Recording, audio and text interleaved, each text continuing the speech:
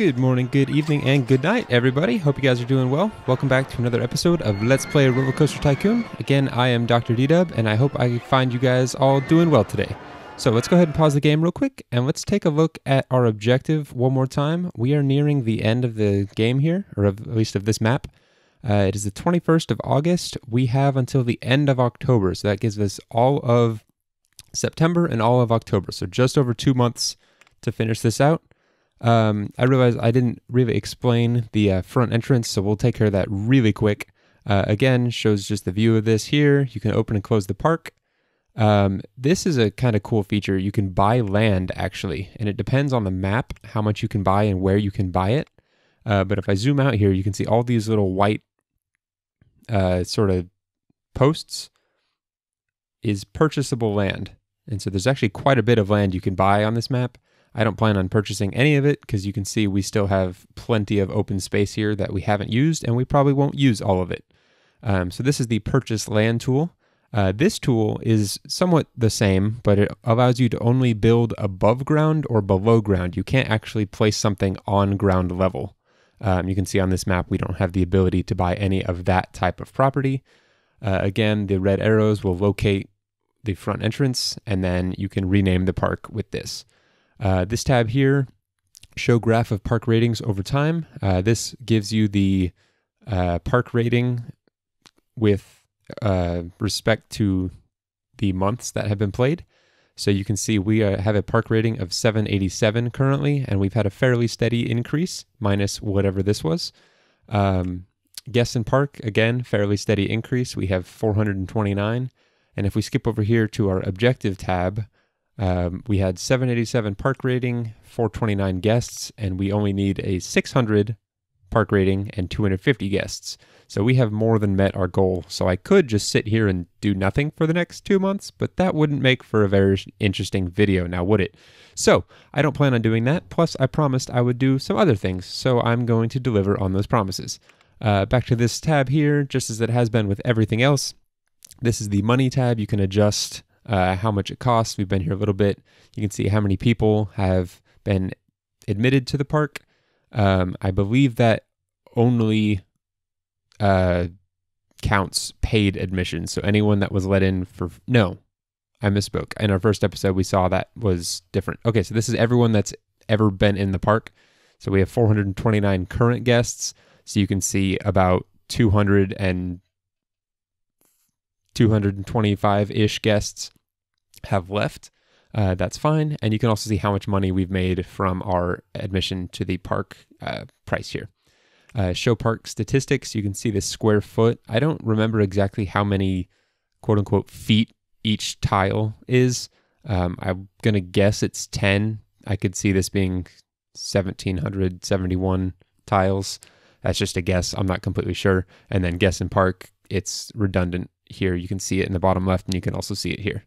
Again, this is the objective screen. We've seen that plenty. And then I mentioned this briefly before, and we'll see this more on the maps that have a longer time period. I think either the third or fourth map we'll end up playing will have a 4-year time limit instead of just a 1-year time limit.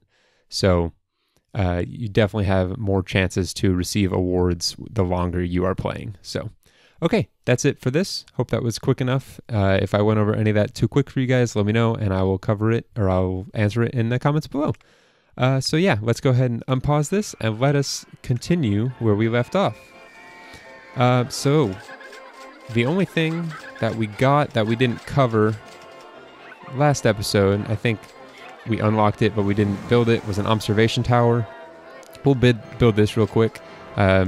The tower is a cylindrical steel structure. The observation car is hauled up by cables running to the top of the tower. This thing spins and goes vertically, stays at the top for a little bit, and then will spin and go down.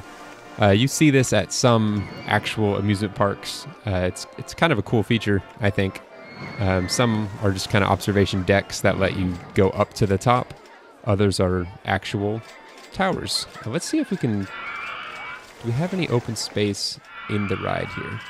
I think 1, 2, I think this tile right here is open. So I wonder if I can, yes I can. Awesome.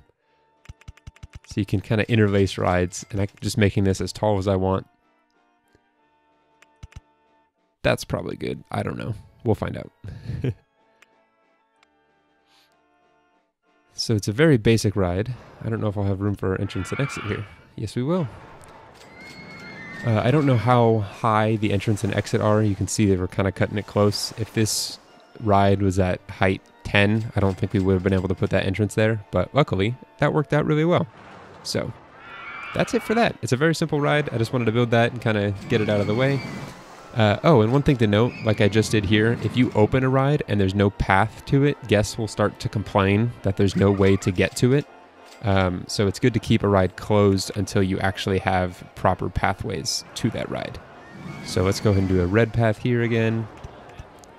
This isn't going to be super popular, so we won't make the line super long.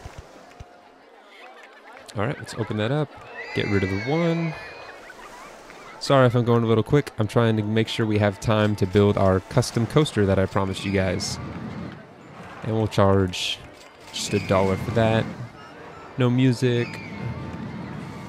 Let's paint that since it's going in between this. Let's kind of make the color scheme match. So the red is on the bar there, so let's make that a light blue. Or a turquoise. Yeah, I like that. Black goes well with that. And then a gray base. Does a white base look any better? Oh, that's kind of cool. It changes the pattern there. I don't know if every color's got its own pattern. No, it doesn't, but that's kind of cool. We'll keep it at... Oh man, I'm cycling through way too many. We'll just keep it gray. And then we'll keep the plain entrance, and then the cabin itself. You can see we only have access to change the top and the bottom colors there. So let's do a green, that kind of goes, and a light blue. I don't like that green. There, that's better. Okay, you can see low excitement, 0 intensity, so that's good. The excitement is a lot higher than the intensity, so someone who doesn't like an intense ride, they're going to have a good time on this, even though it's a low excitement rating. And then a little bit of nausea. There's also some stats here, average speed, max speed, ride time, ride length. So, not super important, but it's there. We'll make this the observation tower, because that's what it is. Okay, it is now September. That gives us 2 months to build this ride, which in real life is extremely unrealistic. But, you know, this is not real life. So let's go ahead and build that.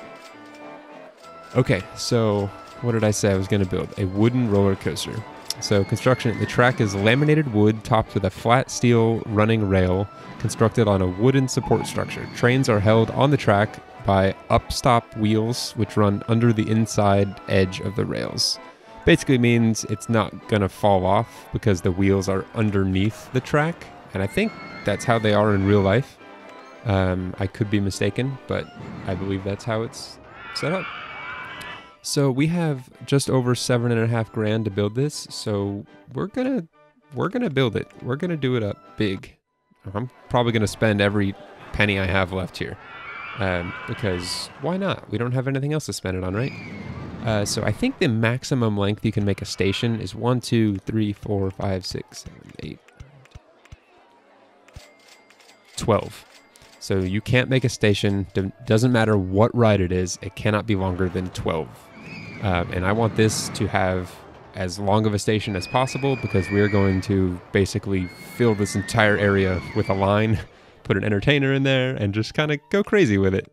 So on this, you can have just regular inclines. And remember I said each ride kind of has its own quirks. There's different building features depending on the type of ride you're building. So this would just be a normal uphill. However, it has 0 speed or almost no speed leaving the station, so I need to put it on a chain lift to increase its height. And we're going to go tall with it. That should be good.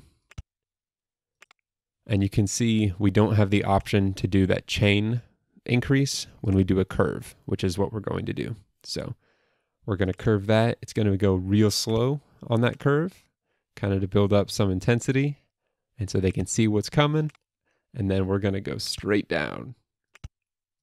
Let's get a better angle of this. Can't see what I'm doing.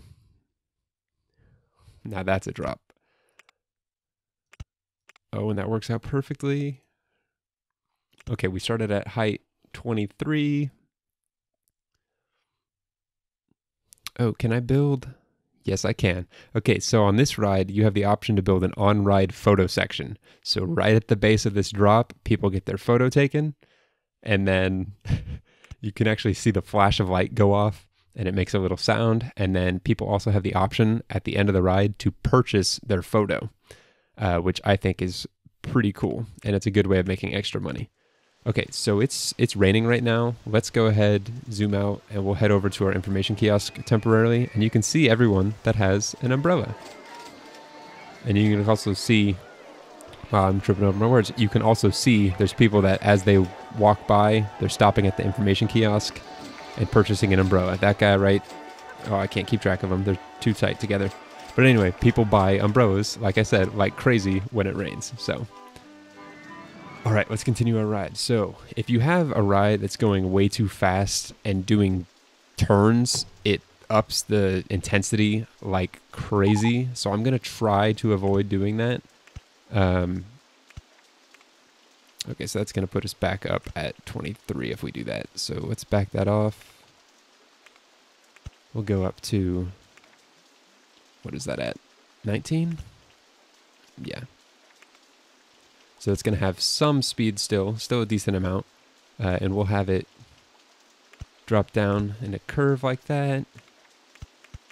I don't really know what my plan is for this. I'm just kind of going, so we'll see what happens.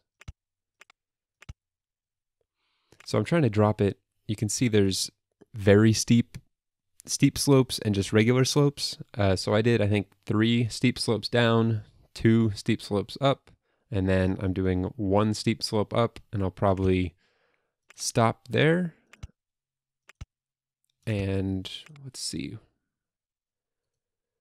I don't plan these out in the slightest. I just kind of build them. So if I ever seem like I don't know what I'm doing, it's because that's exactly the case. I don't know what I'm doing. So if we make this a wider piece here, we can bring it down 1 tile closer to this. Bring it down. We'll see if we can go back up here.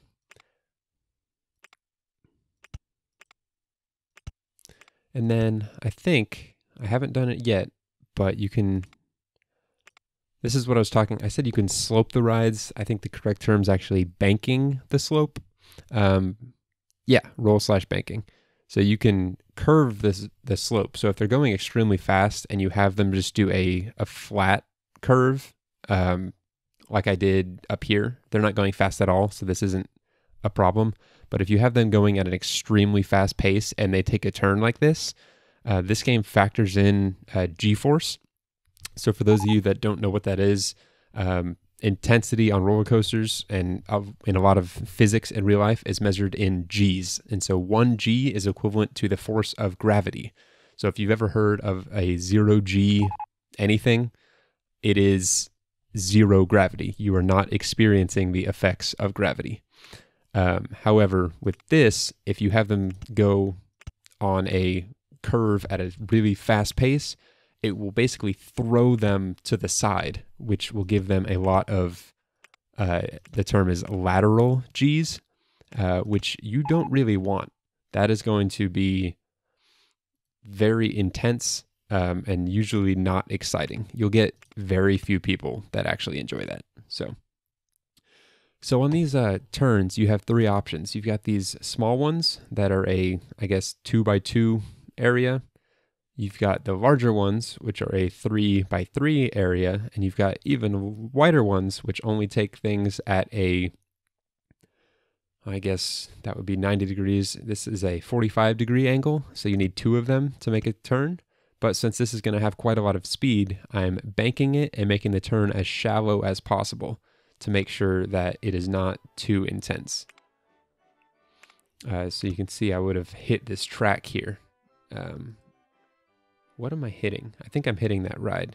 So if I back this off a little bit, I can keep it going straight for 1, which will bring it slightly further out, and I can continue. I think that tree's in my way. Yes, it is. And you can see it's kind of difficult to build with all this support structure getting in my way. If you go up here to this eyeball, there are different views you can do. So you can look underground, you can see underwater, remove the land, like the ground, anything that's above ground, vertical faces, if you like raise the land up, which I'll do that more in another park. And then see-through rides. I don't want to see through the ride, I want to see through the support. So now I can actually see what I'm doing. So we'll just do a little bit of up and down here. I want to try and build this quick. It is now October, so we need to finish this up very quick. So pardon me if I move quick here. I need to uncheck invisible supports.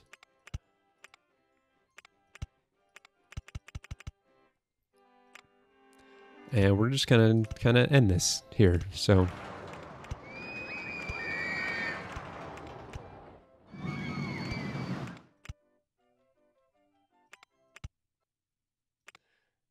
oh, I don't have enough money.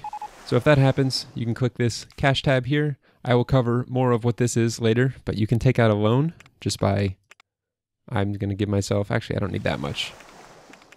Let me give myself $2,000 more. And again, we'll cover that in much more detail later. That's a kind of confusing tab to cover very quickly. And that is our ride. Let's get the entrance and exit build. Sorry, I'm kind of rushing. I want to finish this.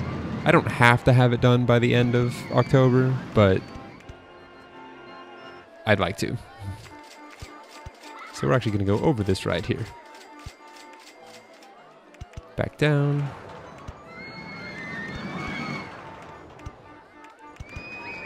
All right, let's open that up. Build an exit. Okay, so that is our coaster. Let's actually test it real quick so we can see how well this does. And let's name this. Let's give it a name. Actually, let's make it not free first. Make that $250. And you can see the on-ride photo. I'm going to charge them $2 for that. So what should we name this? It's wood, so wood related. The Splinter. Let's go with that. I like it. All right, let's watch it. I don't know how intense this is going to be, so it could be an awful ride. It could be really good. We'll see.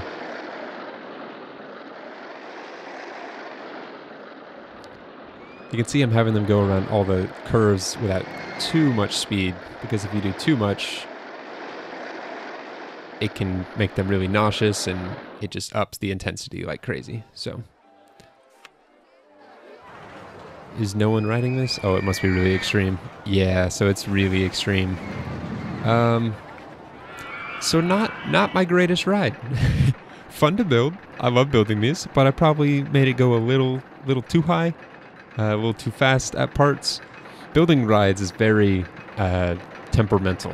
So it's only medium excitement, but extreme intensity. And if you guys remember last episode, I mentioned if your intensity is a lot higher than your excitement, this is almost 2.5 times as intense as it is exciting.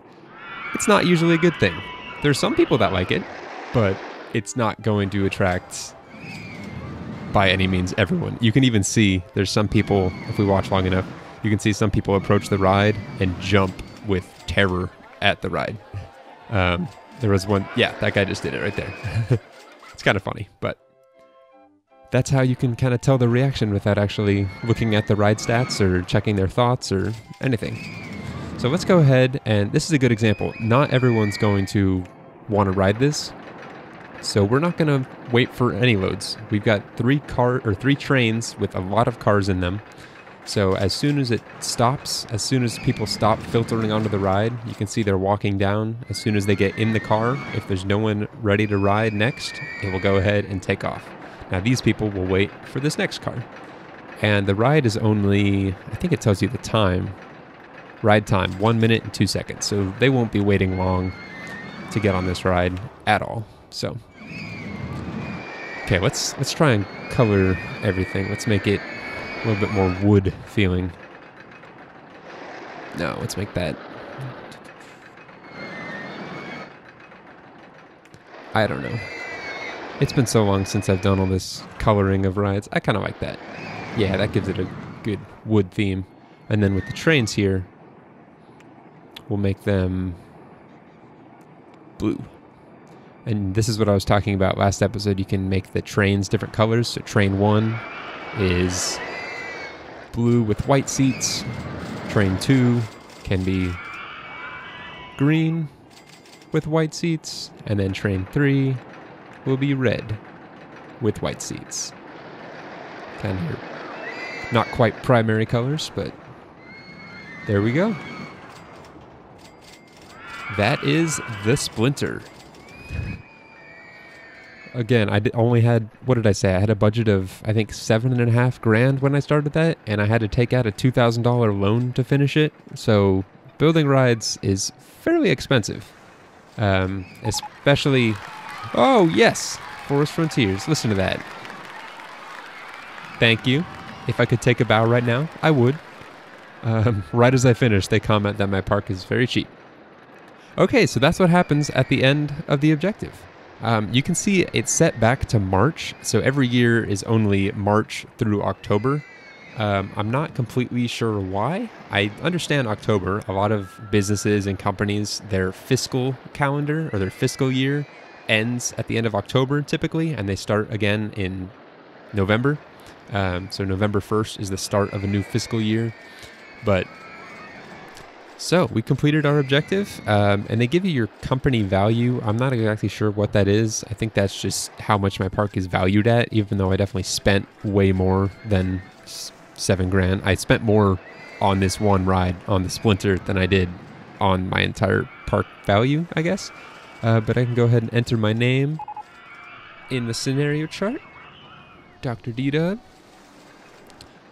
All right, you can see we're getting a lot of upgrades here, but since this park is now over, we will experience all of those different upgrades, and I will show you everything this game has to offer, or at least to the best of my ability, over the course of these maps.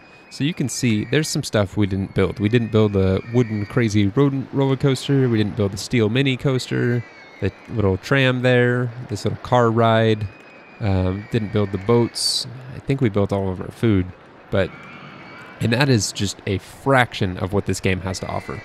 Like I said, when you spend $400 a month on the maximum funding, it allows for the purchase or the development of even more rides, attractions, variations on the coasters, different special pieces that you can build, different cart types.